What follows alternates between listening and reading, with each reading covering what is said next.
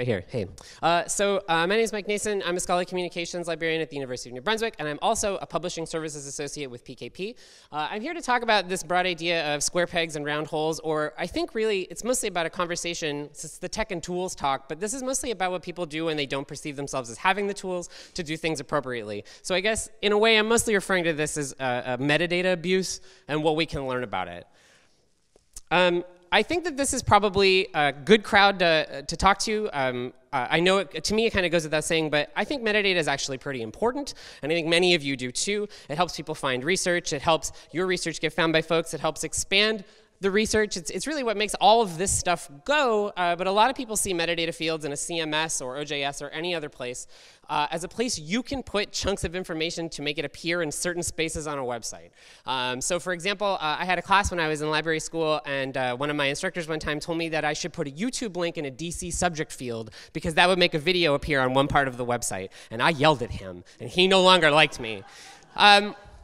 But usually when we're talking to a lot of people who are writing scholarship, we're talking to people who often aren't writing XML. They're the kinds of people who, when they write a header or a title or a subject field, change the size of the font and bold it. They're not people who care about semantics. So it doesn't always work this way, and it ends up being a little problematic.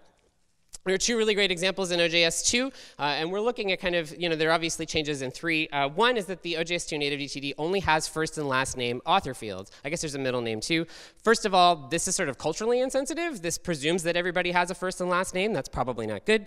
Secondly, it means that people write things like the editors as authors, or under first name, the Canadian, and then last name, Library Association. So that generates a citation that says Library Association, comma, the Canadian, which is really not appropriate. But I think what we've learned in dealing with people for a very long time is that they don't really care about what the citation looks like. They care about what the table of contents looks like. They're more worried about the look because they came from a print world, and that's their priority.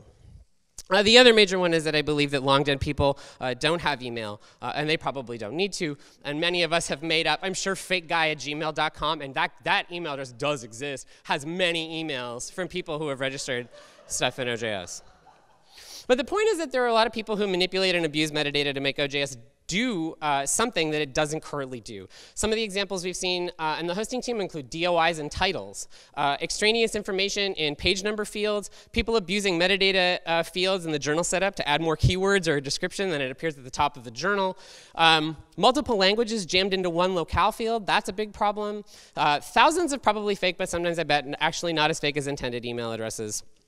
And one amazing one I saw the other day was actually an HTML table field embedded in an abstract field so that people could put all kinds of information like keywords and DOIs and all of this stuff in an abstract field. If you export that metadata, you have a giant mess on your hands, but it's because they perceive there being missing content. What can we learn? I think a lot of things. My early relationship with Alex Mesher is that I would write him an email saying, OJS should do this, and he says, that's not the intended use of OJS. That's great.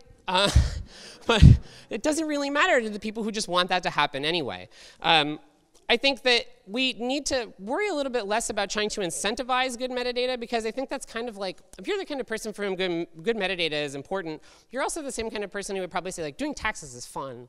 But that's not, you can't incentivize that behavior in other people, so instead we need to mitigate it.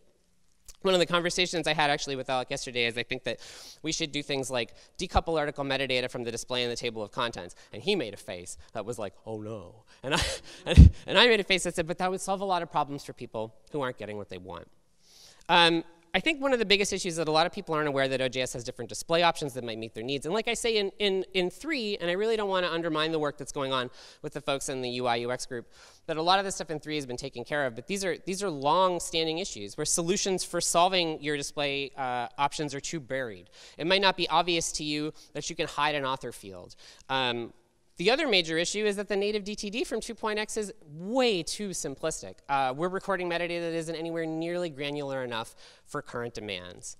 So I think what users are saying is easier please, and clear takeaways are that we should probably move to JATS.